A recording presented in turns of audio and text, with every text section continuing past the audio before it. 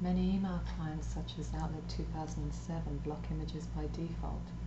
As a workaround, we wrote an app which converts each pixel of an image into an HTML cell.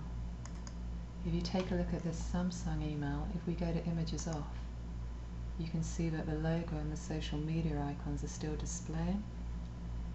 Images on, images off. And then if we take a look in the preview pane, you can see how useful this is with brand recognition to be able to see your logo straight away. So once you unpack the zip file, you'll get this exe and a license and a readme. The license basically says, feel free to use the app in-house, but please don't distribute it. And the readme file has some advanced features outlined.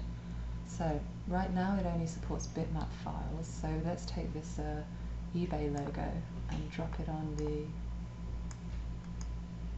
the exe, and you'll see that it launches a dialog box and it prompts us to choose further options.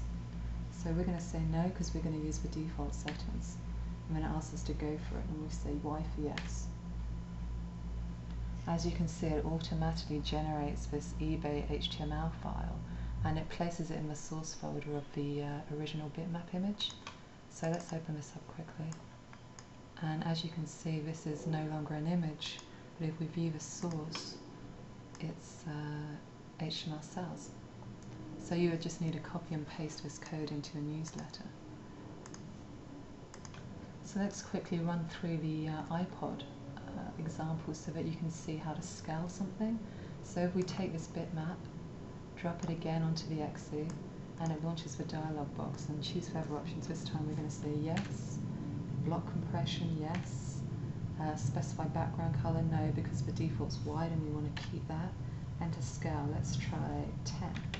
Scale up 10 times, omit return characters, no, let's keep them, go for it, yes. And again, almost instantly it pops up the iPod HTML file, and it's scaled 10 times. Obviously it's not tiny like this. And if we can again go and view source and see that it's code. And you can create non-traditional shaped email templates with this really easily. This is how we created our iPod demo. If you've viewed the blog post, you would have seen this, and you can see this is all HTML, and the Apple logo was also converted. So the whole thing is visible with images blocked. There are some limitations with the app. Lotus Notes version 6.5 and 7 renders the converted images but stretches them a little bit. We still haven't fixed that, although it does work on the later versions, Lotus Notes version 8 and 8.5. The second limitation is that Gmail only renders 100K of HTML. This doesn't include your images, this is just your HTML file. So my biggest tip to get the smallest file sizes is to reduce the bit depth of your image from, say, 24-bit down to 8-bit.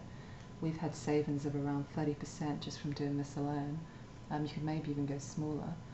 Solid colors obviously work best, just like with a GIF file. You want to avoid gradients wherever possible. Thirdly, if you clean up any stray pixels, and make sure that if your background is supposed to be white, that it is actually pure white. If you have any questions, you can email me, Anna Yeaman, at anna@stylecampaign.com, and I'm on Twitter most days at STYLECampaign.